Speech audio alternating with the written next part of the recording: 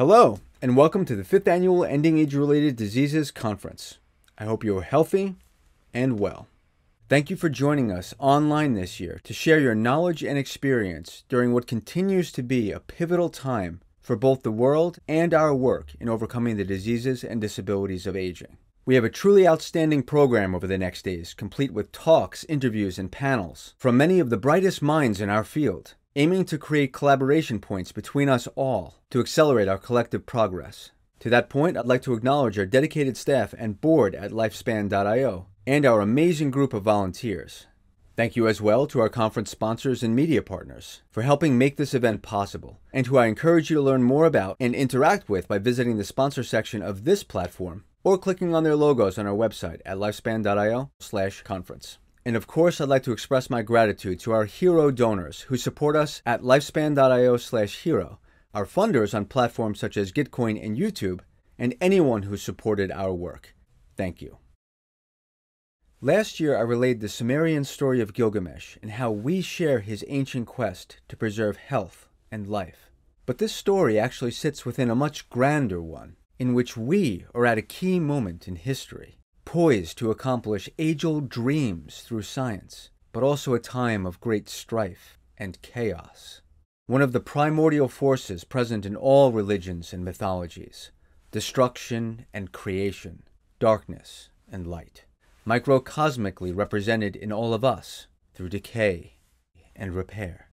And I believe that our work moving the needle on this balance in us, overcoming a core driver of disease and suffering in the world, shines a light that may brighten humanity's way through all darkness. And that light is growing.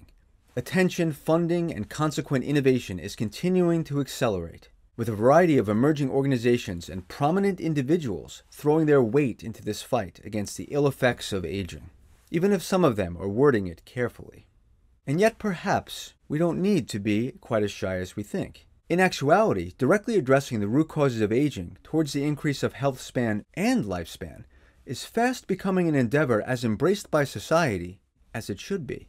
Just 2 months ago, for example, the AARP conducted a poll showing that a significant majority of people of all ages would be in favor of taking a pill to extend their life by 10 years, even without health being preserved. And these percentages soar only higher into the 80s for all age cohorts, if the question is reworded to include the preservation of health.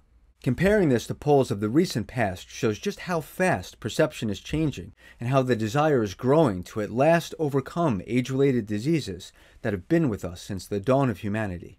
The manifestations of this desire are now seen clearly in pop culture, with the extended lifespans inherent to the heroes of our modern fairy tales not being viewed as a curse, as it once was, but a means to derive joy and gain wisdom from greater connection to each other and the world. I'd like to think that our work at lifespan.io, or my technology contributions, have played some part in this shift. But whatever the case, it seems that some of the most influential organizations in the world are coming to the conclusion that this is what people want to see. And it's not just movie studios. Something has changed.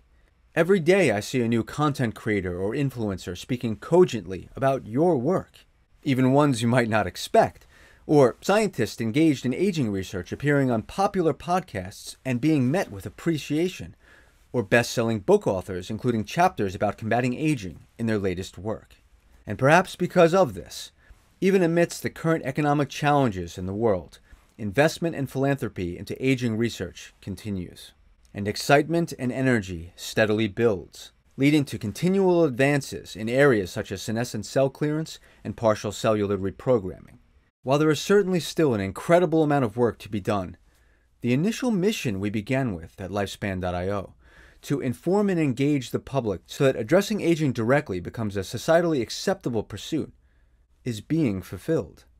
I'm excited that we're now at the phase where we move towards making overcoming age-related diseases not only acceptable, but openly desired and prioritized.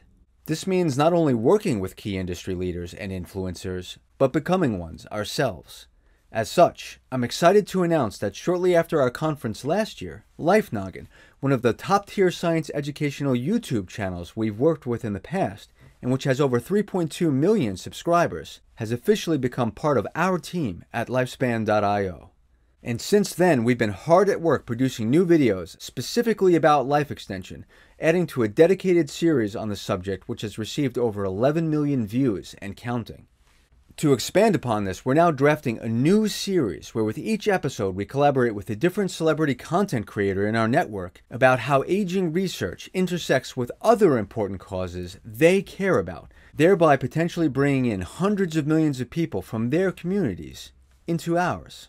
This new flagship is also strengthening our existing outreach and educational initiatives, such as Science to Save the World, Lifespan News, and of course our thriving Lifespan.io news outlet, forming a complete educational funnel that both informs the public and creates new longevity advocates, investors, and researchers.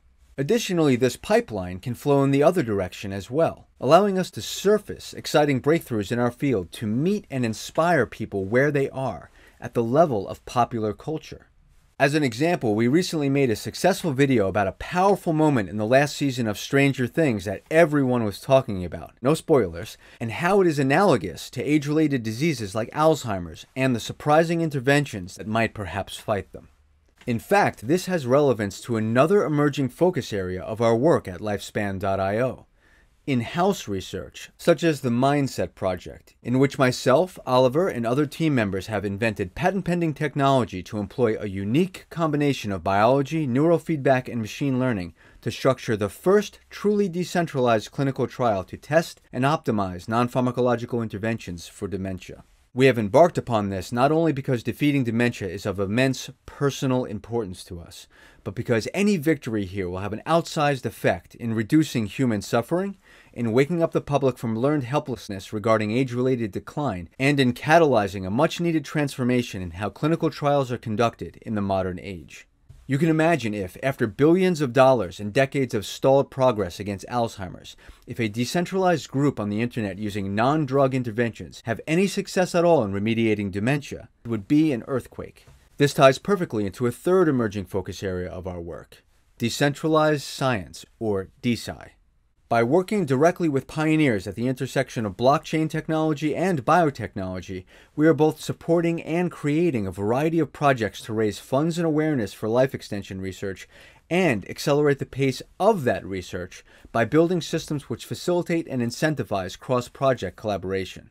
Not only does this include new models for crowdsourced clinical trials described earlier, but also NFT projects which can incorporate biometric data into them to promote healthy lifestyles and inspire the public with powerful storytelling, as well as smart contract facilitated crowdfunding models which can fund massive scale projects and bring in a much greater number of excited supporters into our field while doing so than traditional crowdfunding is capable of. I'm truly grateful that I've had the chance to work with many of you directly on these endeavors, and you'll all be hearing more about a few of them in the interviews, talks, and panels to come. And I'm also grateful for our growing team at Lifespan.io, including our new executive director, Stephanie Daynow, who has been an excellent member of our board for over a year and may have already spoke to you about ways in which you can work with us to accelerate the projects I mentioned, and who I'm extremely confident can help lead us into a bright future, one we can all build ourselves together. And when every second someone dies of aging, build it we must. Because despite the growing desire for therapies to extend healthy human lifespan, our existing systems are failing to deliver it, which is leading to growing financial burdens for everyday people and consequent dissatisfaction with the current state of healthcare in America and other countries. That's why it's important that our allied 501c4 organization, the Alliance for Longevity Initiatives, has hit the ground running since its announcement last year, bringing together policymakers from all parties to discuss how to overcome age-related disease, advocating for expanded funding for aging research and in a manner which works to resolve societally damaging healthcare disparities, and laying the groundwork to build a coalition in Congress to support our field. But of course, to truly overcome age-related diseases, our work must transcend nationality. And thus it makes me optimistic to see an increasing number of countries getting involved, and to see recent announcements like that of South Korea considering setting up its own NIA-like organization, citing as inspiration the MG2A and XT9T codes added to the 11th revision of the International Classification of Diseases, something which many of us had advocated for and was itself the result of a global effort. It is through collective action like this that we win. That's why I'm glad to see the birth of cross-organization initiatives such as the Longevity Prize, in which Lifespan.io is working together with VitaDAO, the Foresight Institute, and the Methuselah Foundation, along with numerous members of our field, to launch a series of prizes to accelerate progress in longevity, each designed to generate an avalanche of crowdsourced proposals, experiments, and collaborations on undervalued areas. And the recent Longevity Summer Camp by Less Death, a unique 4-day event in Nevada City bringing together a diverse group of scientists and engineers to support the growth and effectiveness of the longevity industry's workforce, inspiring the next generation to fight age-related diseases through workshops, career strategy sessions, and fun activities, and where Stephanie was a camp counselor. In the same spirit of bringing everyone together, I'm excited that since January last year, our Longevity Investor Network has held 18 meetings that put a variety of incredible companies under the spotlight, where over 40 CEOs chose to share their hard work, leading to over $2 million deployed to entities such as Immunis, Remedium Bio, Nanotics, the Albert Einstein College of Medicine, and others. And one such entity, Novos, a public benefit company we've supported since its inception and have an interest in, has gone on to great success with its combination of research-backed nutraceuticals addressing all hallmarks of aging simultaneously.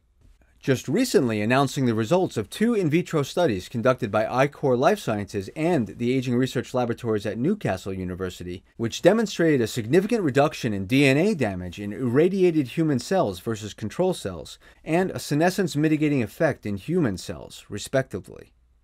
I am optimistic that initiatives like this will be able to successfully engage the broader public in the work of our field by positively affecting them personally. And I'm thankful to be a part of it.